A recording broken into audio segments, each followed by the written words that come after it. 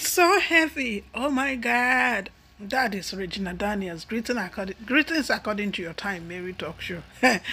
Love is good though. Love is sweet though. Social media has been turning upside down since Ned Nwoko gifted Regina Daniels. Oh, this Hiroshima. And we are still talking about Ned Nwoko gifted Regina Daniels. OBO came out with his own. Oh, in fact, some young people are saying that Regina is, in Nigeria, Regina is one of the person that made the best choice. That every time she's getting gift, that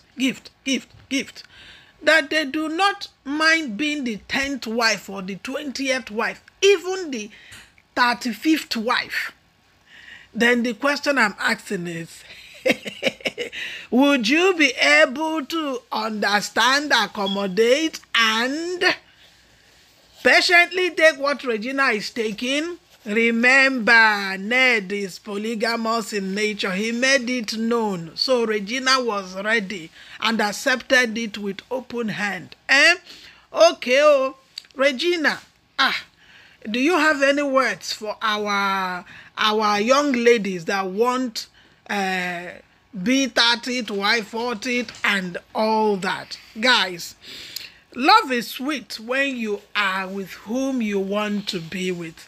A lot happened yesterday, but may I tell us that love doesn't stop that yesterday. Love continues. Yes, yesterday was Valentine's Day. The internet was thrown upside down. The showcasing of cars, gifts, engagement, and all whatnot. That is how they chose to spend years. But the question remains, it doesn't stop there. Love is every day. So if nobody gifted you a car or a Lamborghini or a bicycle or proposed to you, just be patient now.